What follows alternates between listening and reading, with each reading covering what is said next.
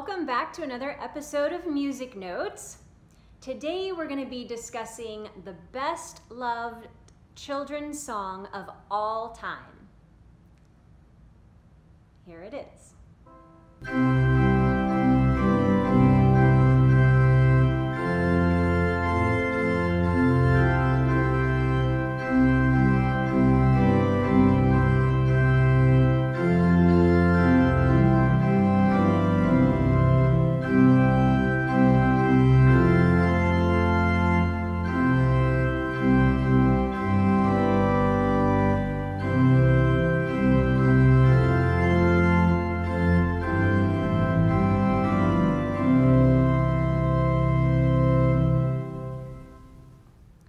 Now that is probably the first hymn that you learned as a child. It is Jesus Loves Me.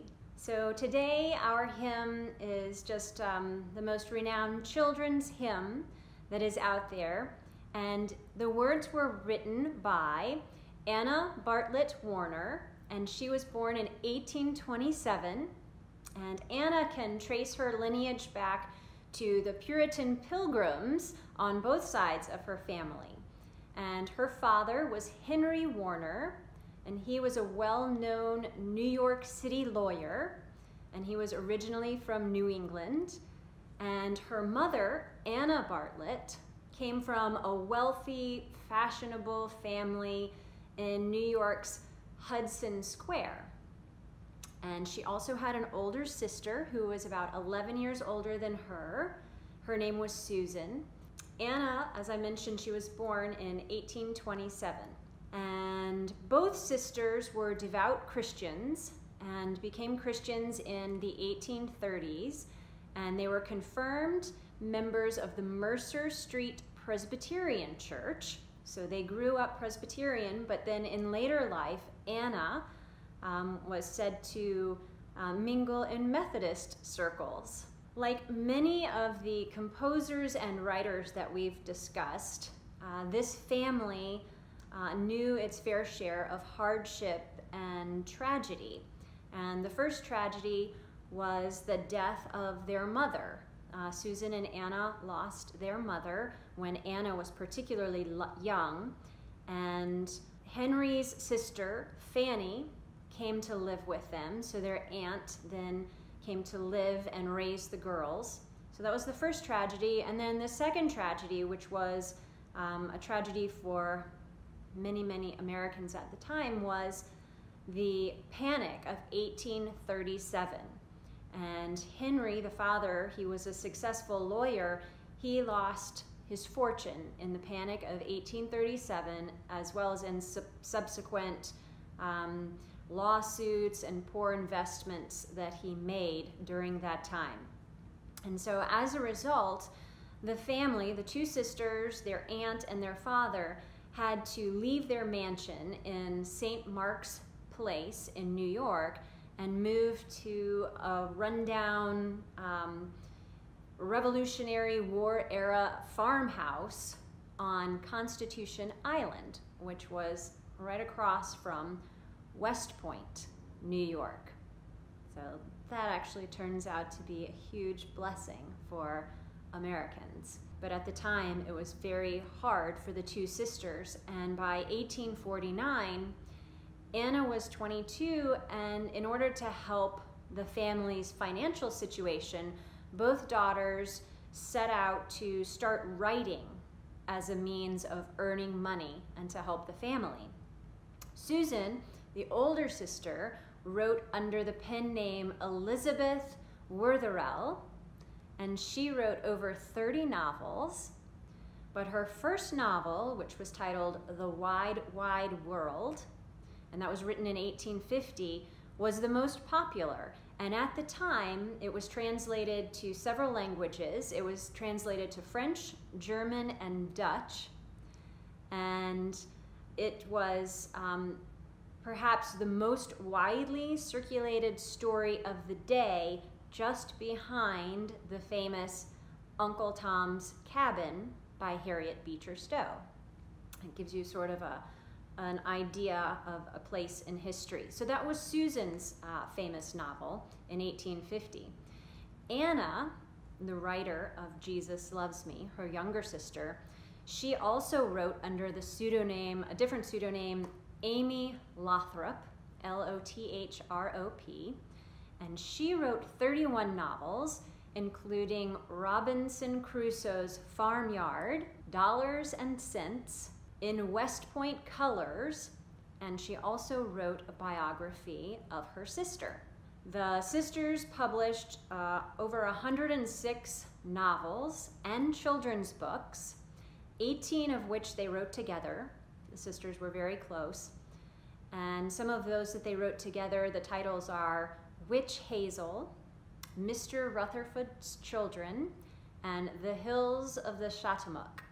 Anna also published 2 collections of verse in Hymns of the Church Militant in 1858, and then Wayfaring Hymns in 1869. So neither sister married, and for 40 years they conducted regular Bible studies for the cadets at West Point. So they were right across the way from West Point, and their uncle was Reverend Thomas Warner, and he was the Academy chaplain. And so the 2 sisters would regularly go over to West Point and work with the cadets and have Bible studies. And Anna wrote a new hymn for her Sunday school class each month. So she was constantly writing. And it's believed that Dwight D. Eisenhower was one of the last cadets to attend their classes, and he graduated actually in the year of Anna's death. She died in January of 1915, and Eisenhower graduated from West Point in June of 1915.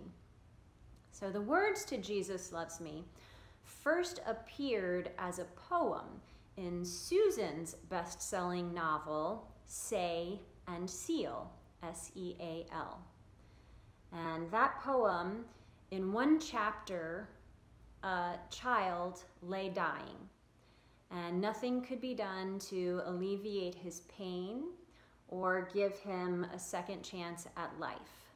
He knew he was dying, and as his fate grew near, the novel's main character, a Sunday school teacher, Mr. Linden, attempts to comfort the small boy. And looking into the child's eyes, he slowly recites the poem. And this is how it goes.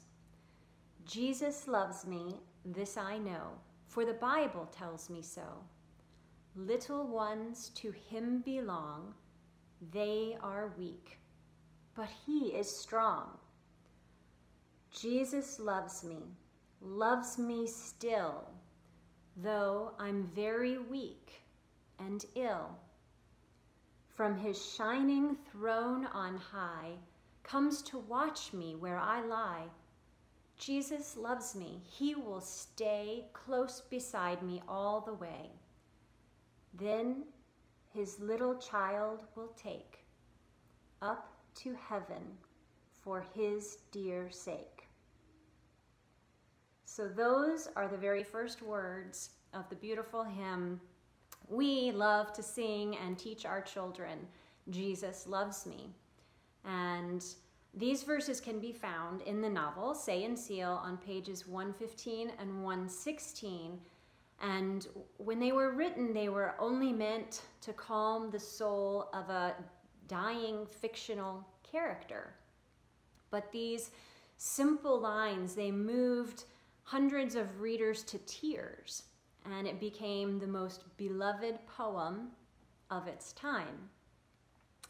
And, you know, nobody can calculate how many times it was read or said or repeated on the battlefield, in the homes of children whose fathers were packing up and going off to war, the Civil War, from the pulpits, from pastors on Sunday morning to the Sunday school classes, or even when it was said in the White House. So at that time, this poem gained great momentum just from being in that book, just the nature of it, the hauntingness of it, but also the beautiful light of Jesus there in the midst of such sadness here on earth. It talks about salvation for this little child.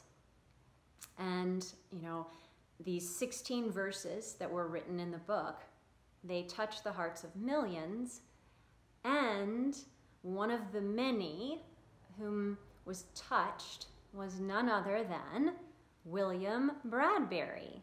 So I know his name sounds familiar.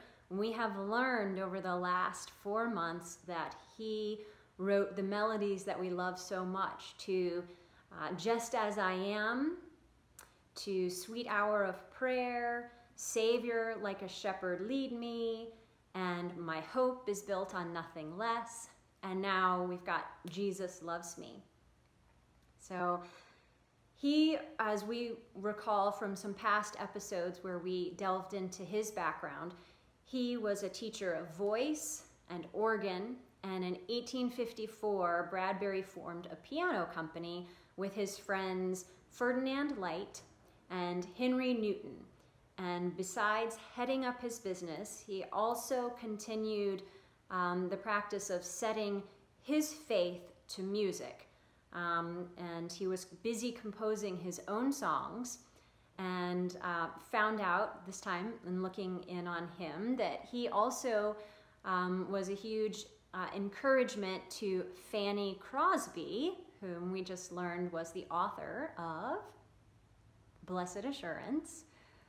He encouraged her to devote her talents to writing songs, and he even took down via dictation the first of her hymns.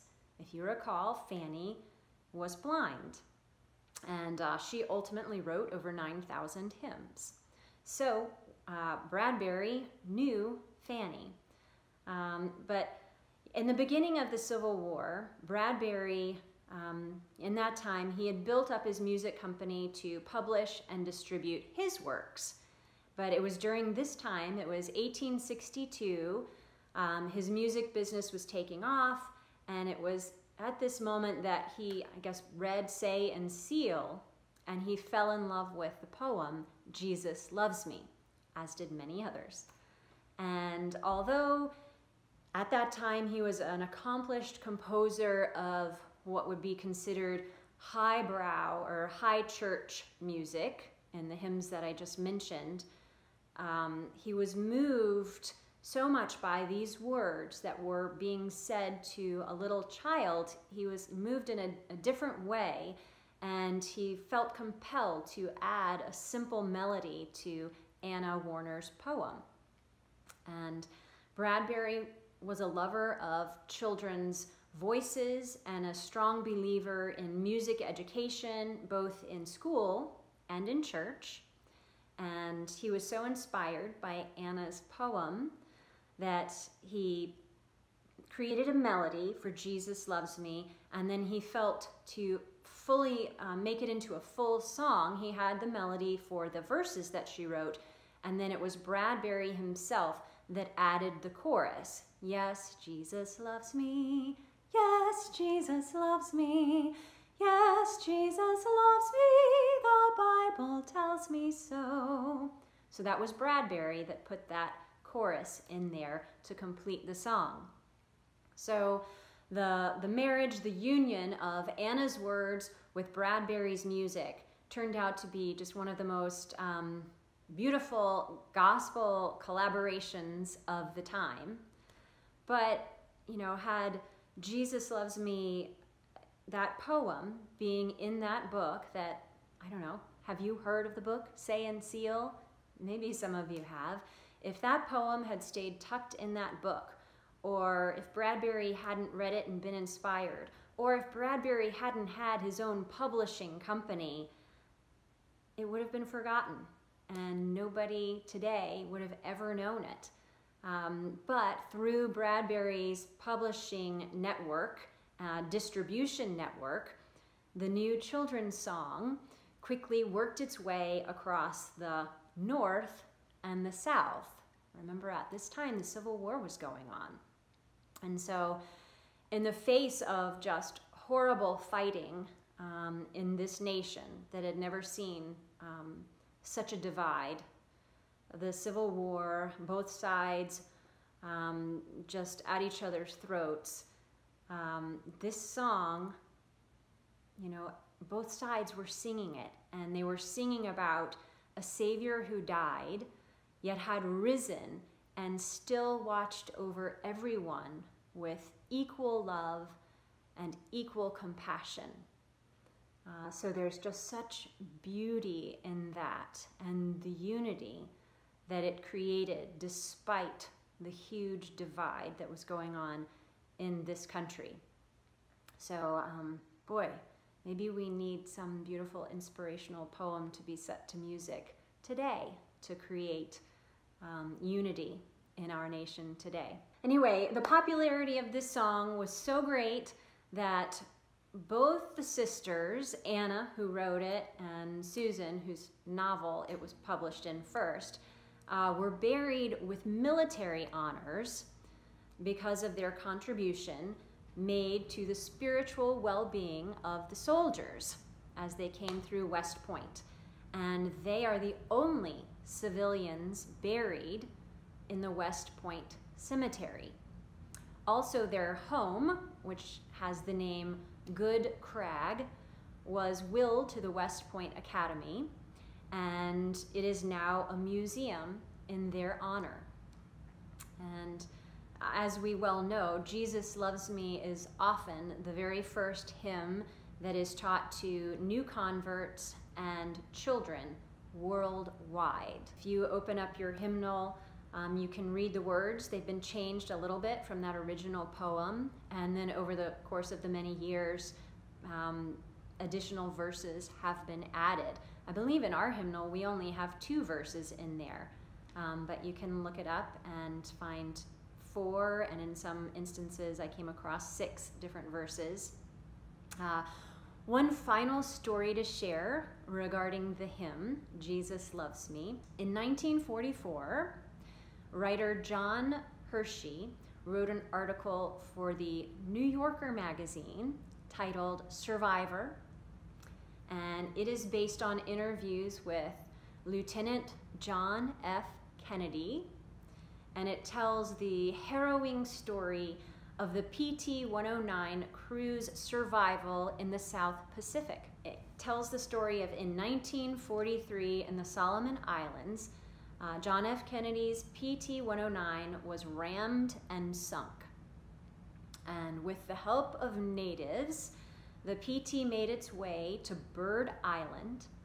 A skiff went in and picked up the men. Islanders, Buku Gasa and Oroni Kumana, who found Kennedy and the survivors, remember that when they rode on the PT boats to retrieve the survivors, in the fresh breeze on the way home, the Marines sang Jesus Loves Me with the natives who had learned it from the Seventh-day Adventists missionaries. So that's an interesting story to think of John F. Kennedy being saved and then singing with those that saved him as they're being brought to safety in 1943. Jesus loves me, this I know, for the Bible tells me so. Little ones to him belong, they are weak, and he is strong. So what a fascinating story. Thank goodness for the beautiful poem, and also thank goodness for William Bradbury for picking it out of the book and setting it to music, and that is why we have it today. So just a beautiful collaboration. I hope you enjoy the children that sing our song today. Thanks so much for watching. Bye-bye.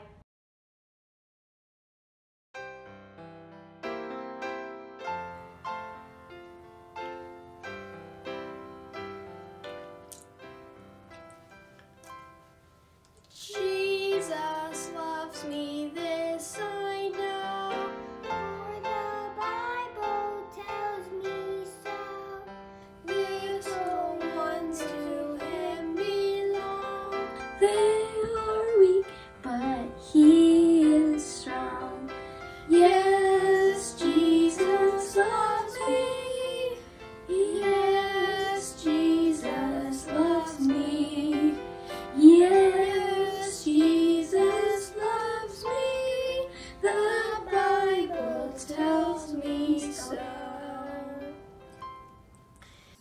Jesus loves me, he who died.